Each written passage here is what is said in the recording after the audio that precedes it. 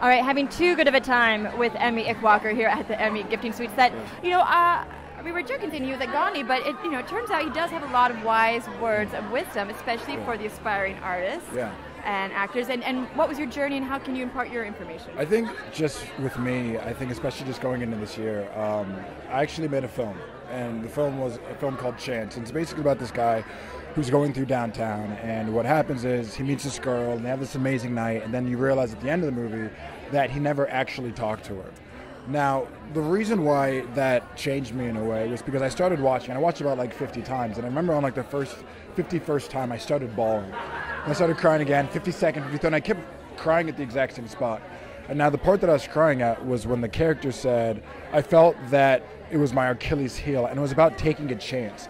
And what it made me realize is that so many people, if it's not here or in the Midwest, they have this dream of like this idea of, I want to do this, and I have this idea of how it's going to play out, but you're never going to know exactly how it's going to play out unless you really just dive in and play it out. So I think right at that moment I was working a day job.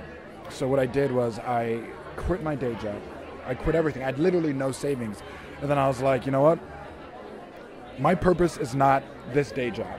Right. And you only have one life. Like literally you only have one life. And it's like, you only have that one. So then I decided to dive in. And I said, you know what? I want to dive in completely into acting. People were like, you're crazy. You have any savings? And I'm like, no. But I said, the worst place that I could possibly be right now is at this current moment because I'm not living out my purpose. Because the one thing that you have to realize is you can medicate so many things. You can medicate depression, you can medicate sadness, but the one thing that you can't medicate is purpose. Like at some point it's going to eat inside of you until you have to be like, I got to do something. And then that's what I did. And at that moment when I took that plunge, that's when everything kind of broke out for me. It was because I was putting all my focus towards this one thing that I knew that I had to do.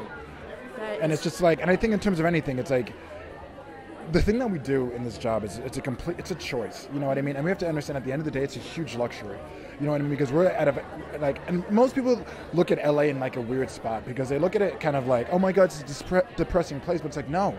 I think it's one of the most inspiring places because you're like literally looking at every single actor, musician, at some point in their hometown, someone told them, what are you doing? You're completely crazy. Right. Like you're completely insane. We're the land of misfit toys. Exactly. And then at that point, they decided to pack up their bags and leave. It becomes the city of angels.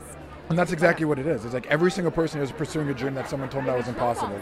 And I always feel like that's a good sign when you're inspired with spirit. Yeah. You're speaking just incredibly powerful and truthful words. Yeah. And I hope everybody hears this. Yeah. And thank God you listen to your voice. No, and I think everybody has it. Everybody has their voice. Everybody has to go towards it. And I think it's like signs are going to start pointing to you. And you realize as soon as you have that decision, everything inspires in that direction to make sure that you achieve it. Because at the end of the day, if you're not living out your purpose, you're not living out the spirituality's purpose at the same time. That's what you're supposed to be doing. It's kind of like your duty, your right is to.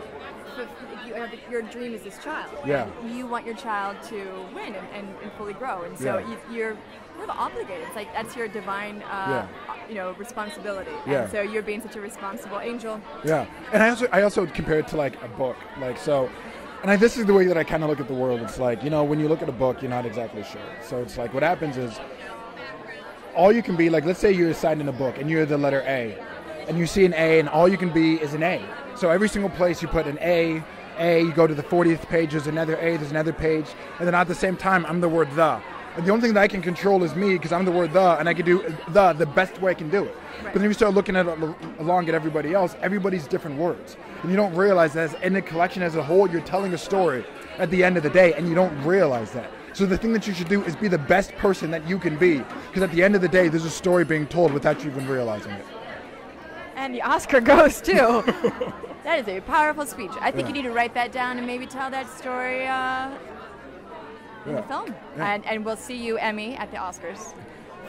Or the Emmys, because television is a great format for telling stories.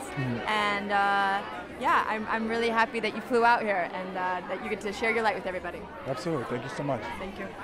I'm going to go. Let's go. Yeah. Let's go save the world. Let's go save the world. That's great. Yeah. You need to be an inspirational speaker too. That's gonna be like that'll be your Oscar roles when you do that speech.